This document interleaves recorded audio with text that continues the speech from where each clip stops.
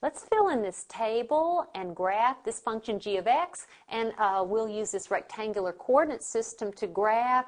And don't forget, we also want to talk about the domain of this function. But let's go ahead and get used to this function by filling in this table. If x is -2, I have the square root of -2 plus 2. That's the square root of 0, which is 0. If x is -1, -1 plus 2 is 1. The square root of 1 is 1.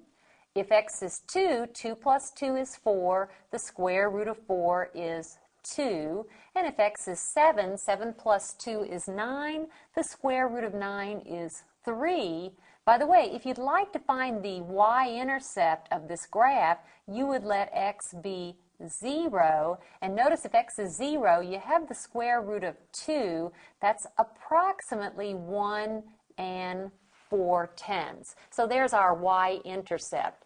Let's plot these points, -2, 0, -1, 1, 1 to the left, 1 up, 2, 2, that's 2 to the right, 2 up, 7, 3, 1, 2, 3, 4, 5, 6, 7, and 3 up.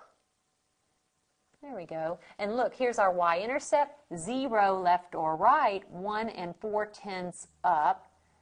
And notice that fits in. By the way, look at these points, look at your table, and what is the domain of this function? We cannot let x be a value less than -2 because we would be taking the square root of a number that is negative, and we won't have that on our rectangular coordinate system. So the domain is from -2 to infinity, and we can let x be -2 as we did here, so notice I have a bracket there.